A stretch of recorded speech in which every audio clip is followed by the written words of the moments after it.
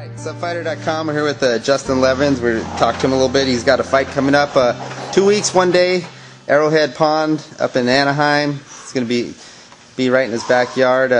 How do you feel about the fight, and what made you take the fight on a short notice? I feel good about the fight. I got it on 3-week notice. I've been training hard for the past 5 days since it's been.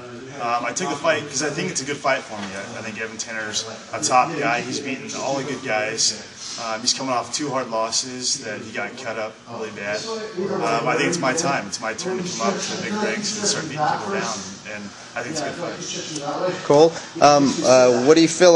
This will be your first time fighting at 185, correct? Yeah. Usually I walk around about 215, so right now I'm about 200 pounds. That'll make it no problem. I mean, maybe I'll smash fine. Hey, we'll see at weigh-ins. So, who you been training? Getting prepared for this fight? I've been training Marco Huas, training every day in the mornings and nighttime with Jeremy Williams.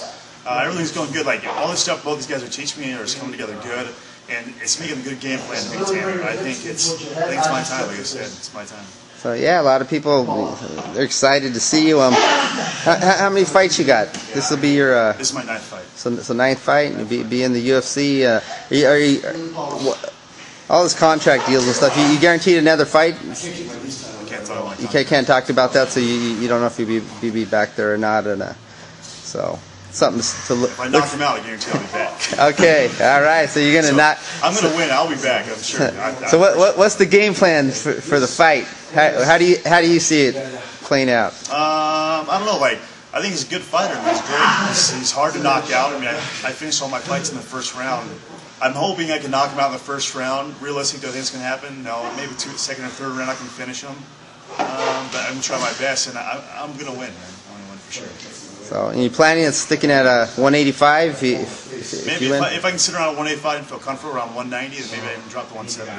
Even to 170. Start 185 first. So yeah. So it'll be your first. Cool. So you guys look for Justin Levens. He'll be out there April 15th. Be at the Pond. It was a sold-out event, the first event UFC is having in California. Do you know what the final how many seats were sold out?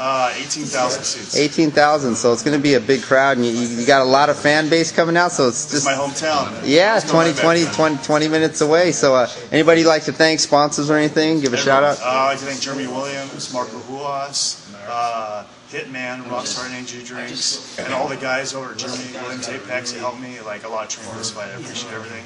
Sure Dog, me and you we're together for a long time. Like you got me a lot of fights.